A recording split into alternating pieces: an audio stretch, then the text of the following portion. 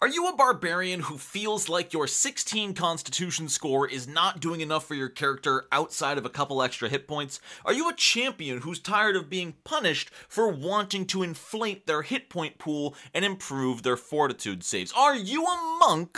Well, today I'm coming at you with some really good news. You might be playing with free archetype at your table, or not. Maybe you're playing the game wrong. That's totally fine. Seriously, play with free archetype, it's so fun. But Rage of Elements just came out and brought with it a whole new class, the Kineticist. And no, this still isn't the deep dive because I'm procrastinating. What this is, though, is a little piece of, information. I'm letting you know that with a new class comes a new archetype. And y'all, the Kineticist multi-class archetype might be the single best multi-class archetype option in the game. And no, that is not clickbait, that is not exaggeration. I firmly believe the Kineticist archetype is the best in the game.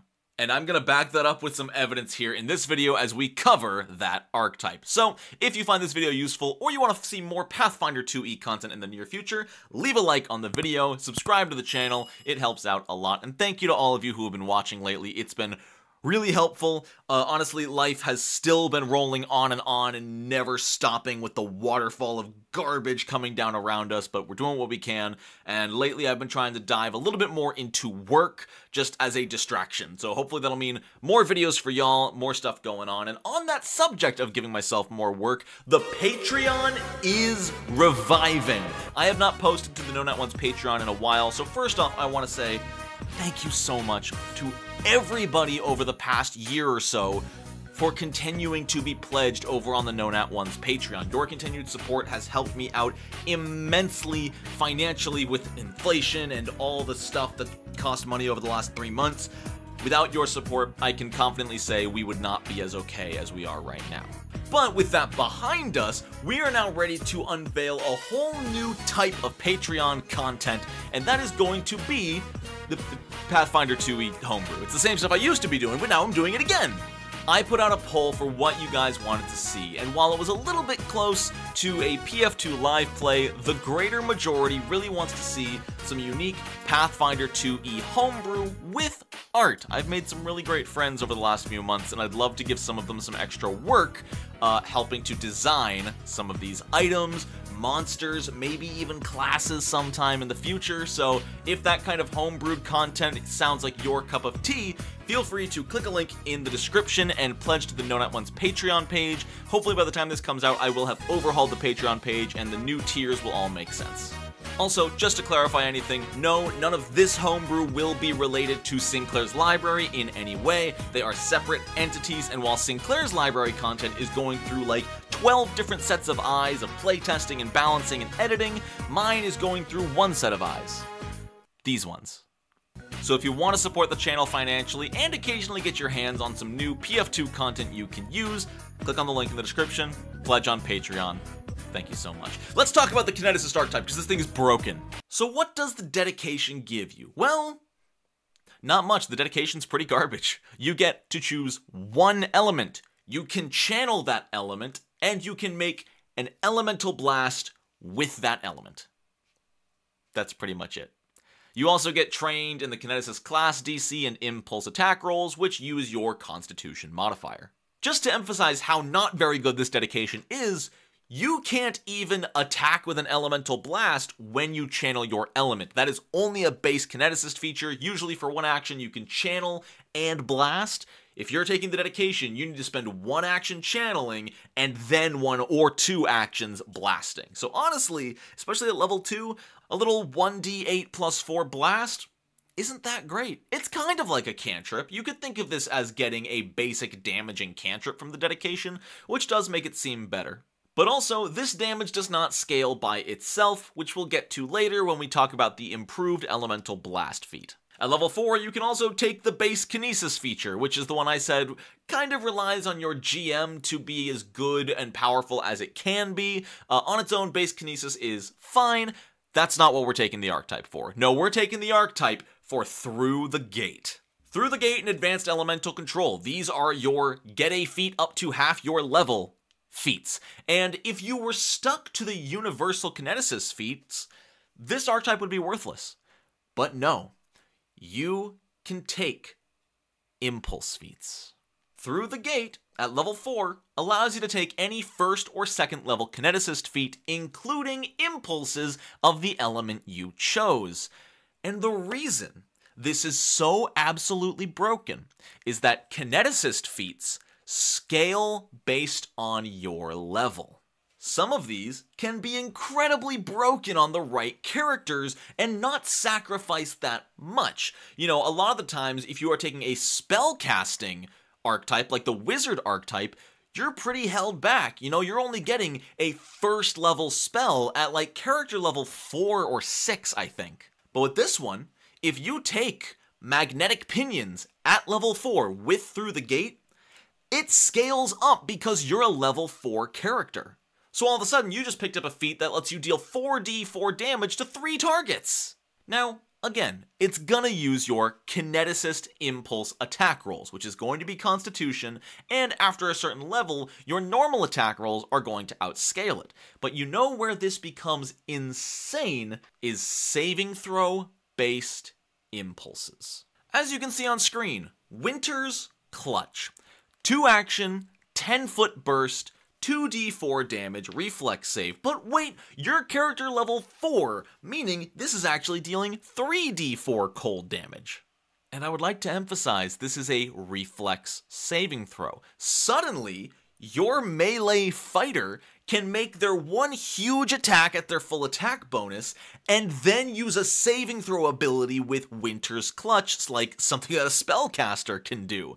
Now you get to make your big accurate attack roll and use a reflex save. Sure, the saving throw uses your Kineticist class DC, which is based on your Constitution, but that's still going to be more accurate than taking -5 on a melee attack. Plus, it's a basic reflex save, so even if the average enemy succeeds, you're still dealing half damage. This is amazing on something like a Precision Ranger, who only cares about hitting once. Attack with your big weapon, boom, you deal your precision damage, and now you have 2 actions left. Yeah, you could attack again at -5, probably gonna miss, and you won't get your precision damage even if you hit, but Winter's Clutch, AoE, 2 action saving throw, no penalty because it's not an attack roll.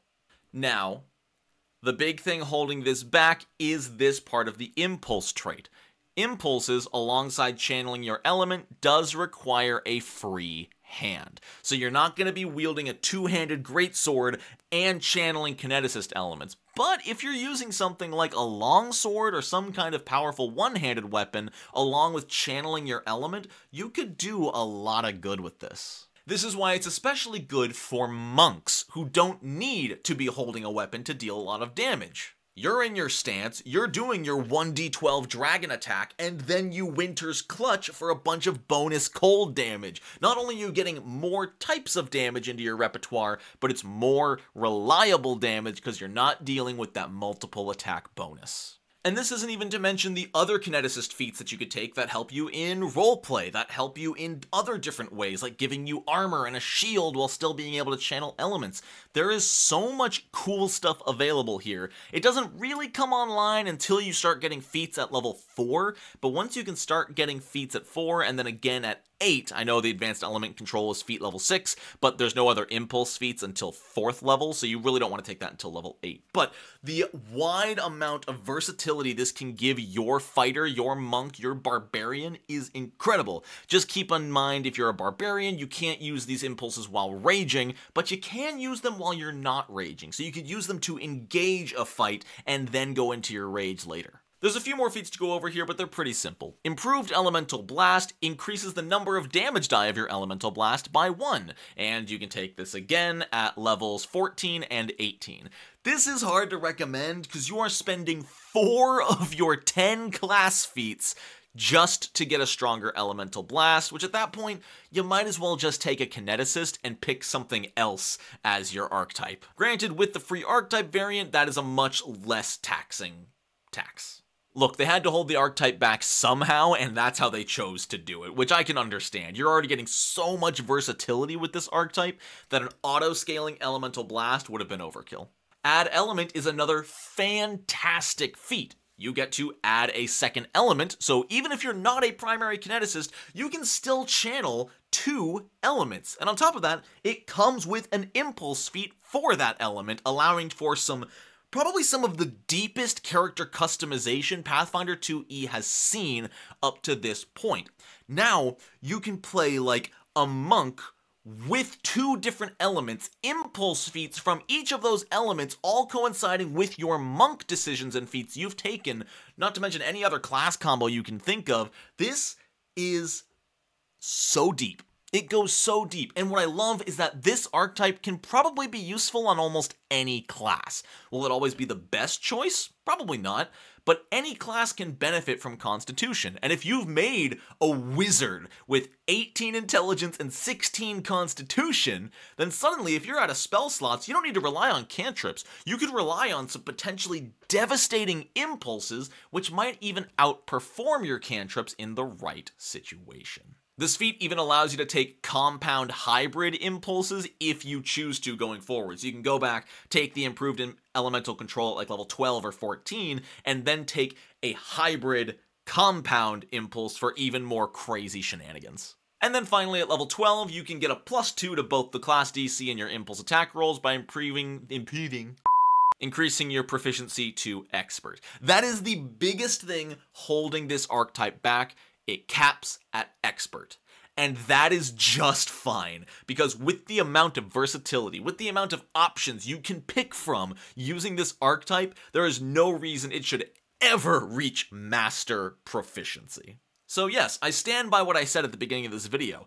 The kineticist archetype is the single strongest multi-class archetype in the entire game. I don't think it's the strongest archetype in the game. I still think that goes to Beastmaster, but kineticist, from all the multi-class archetypes, which usually aren't that great, this one is amazing. And I think there's something to be said that the quality and power of a multi-class archetype is directly correlated to the number of different feats available to the core class. I used to think the fighter archetype was absolute garbage, and the dedication really is, but fighters have access to some of the most amazing feats in the game, so being able to get those on your character is amazing. I had a friend who played an Animal Instinct Barbarian who archetyped into fighter for combat grab, and that was devastating.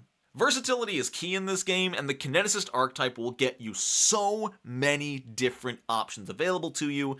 The same base character could build out just this archetype an innumerable amount of different ways. So if you've got your barbarian animal instinct and you just want to be able to use your constitution in some clever ways, pick up the kineticist archetype. I don't think you'll be very disappointed. And that's it for me. Be sure to leave a like and subscribe to the channel for more. We just passed that 50,000 mark and we're already closing in on 51K. Pretty damn cool. You're pretty damn cool for that. You know that? Thank you. And don't forget to scroll into the description and click on the Known At One's Patreon link to go and pledge and support me over there and get some cool PF2 homebrew designed by yours truly, right, every week or 2 weeks, or I haven't decided a schedule yet. Can you tell I'm recording this in advance? That's it from me, y'all. I hope you have a wonderful rest of your day. And until next time, I'm turning my fan back on. Later!